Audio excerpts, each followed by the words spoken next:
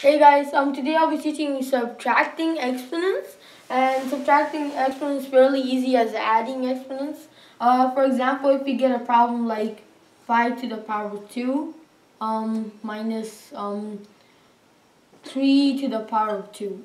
Remember, always change the exponents into multiplication form. So we're going to do that in parentheses. We'll do 5 times 5 because 5 to the power of 2. Put down parentheses, add the subtraction sign. Do the same over here for 3 to the power of 2, and we write 3 times 3 because it's 3 to the power of 2. And now we go ahead and do this. 5 times 5 is 25, and 3 times 3 is 9. So now we get a problem of 25 minus 9. So we can go and do that over here. 25 minus 9, so we brought that 1. 15 into 9 is 6. Get that 1 from here, so we get a difference of 16. Let's go ahead and do another problem. And this time, we have 3 numbers. So we have 6 to the power of 3 minus 2 to the power of 2 minus 3 to the power of 3.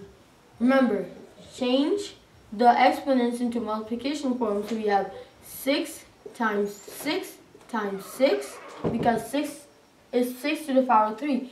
And now we do 2 times 2 because 2 to the power of 2.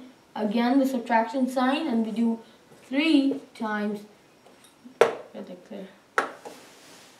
3 times 3 times 3 because 3 to the power of 3. Now we can understand this better. Now we have 3 sections, and we just have to get the products and subtract them.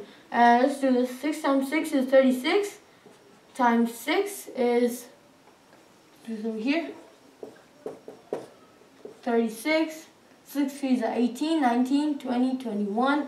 And we get the product of 216 minus, go and do that, 2 times 2, as we know, is 4.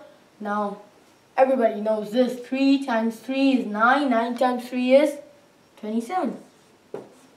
So now, we have 3 numbers that all we have to do is, we have to subtract them.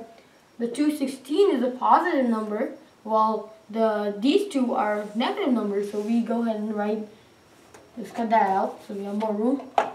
We have 216 minus 4, and we have a difference of 212, and then we just go ahead and subtract 27 from that, and borrow that 1, 12, and then we get 5 out of that, and we take, since we borrowed the 1 from there, that'll be 20. So 20 minus 2 is 18, and we get a difference of 185.